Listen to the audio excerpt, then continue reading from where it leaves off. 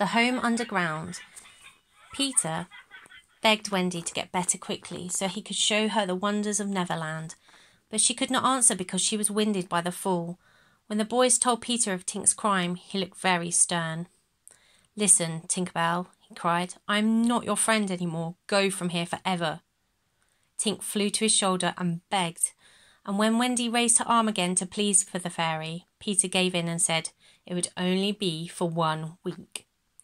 "But what should be done with Wendy?" "Let's carry her into our home," said Curly. "No," said Peter, "she's too ill. We must build a house around her. Boys, bring all the best things from our home." Just then John and Michael found the little gathering and were put to work too. The boys made walls from branches, a mossy roof and a yellow leaf curtain from the windows. The sole of Tootle's shoe became the door knocker and John's hat the chimney. After Wendy had rested for a little while, the boys knocked on her door. When she came outside, they all went down on their knees and cried, "Oh, Wendy, lady, please be our mother." Wendy wasn't sure, she had never been a mother. But Peter said that they just needed a nice motherly person, which was exactly what Wendy was, so she agreed. The next day, Peter measured Wendy, John and Michael for their own hollow trees, the only way to get into the home under the ground. Each tree had to fit its owner perfectly, or else they couldn't get up and down.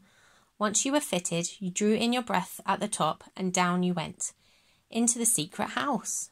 To get back up, you had to breathe out and wiggle back up. And so the darling children began their life in the home under the trees.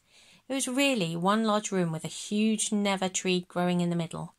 Every morning the boys sawed through the trunk, making it level with the floor, and by tea time it was always 2 feet high, so it was a perfect dinner table. At night they let down a huge bed, and the boys slept in it like sardines in a tin. Tink slept in her own little room, a shelf in the wall, decorated in the height of fairy fashion. Everyone was happy in the home under the trees. Adventures happened daily, and to tell them all would be a book large as a dictionary.